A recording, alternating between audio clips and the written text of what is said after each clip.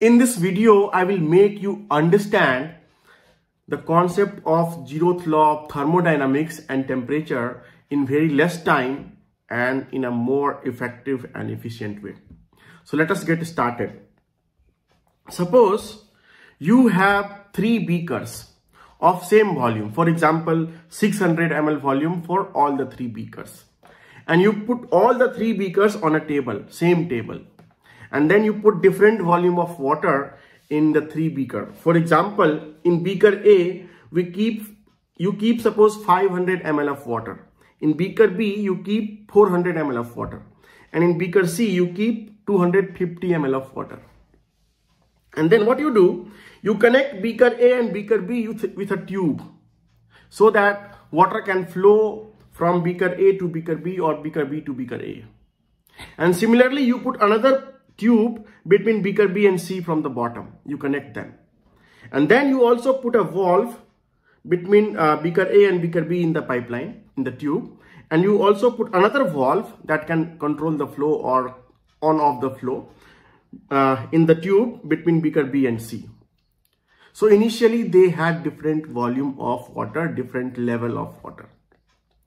But if you open both the valve, then what will happen? After some time, some water will flow from beaker A to beaker B, and some water will flow from beaker B to beaker C, because beaker A have higher volume than beaker B. So automatically, because of difference in height, difference in volume, this water will flow from A to B and then from B to C, and finally all the 3 beakers will have same level of water or same volume of water. So this is exactly the concept of Zeroth law of thermodynamics. Suppose you have 3 systems, A, B and C. And system A and system B are in contact using a diathermic wall. Now what is diathermic wall? Diathermic wall is a wall which allows the heat to flow between 2 bodies. It allows heat communication. It allows heat transfer between 2 bodies like metal wall.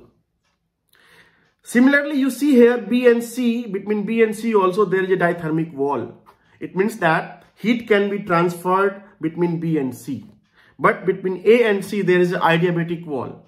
Adiabatic wall is a wall which does not allow heat transfer, any heat transfer between 2 systems. This is like an insulator. For example, a wood piece of wood or glass or anything which does not allow heat to transfer is called as adiabatic wall. So here you can see that A and B are connected using diathermic wall. B and C are also connected using diathermic wall, but A and C are connected using adiabatic wall. So what will happen after some time? A and B will exchange heat, and B and C will also exchange heat. So after some time, the temperature of A will be equal to temperature of B, because they will exchange heat. They will equalize the amount of heat that they have.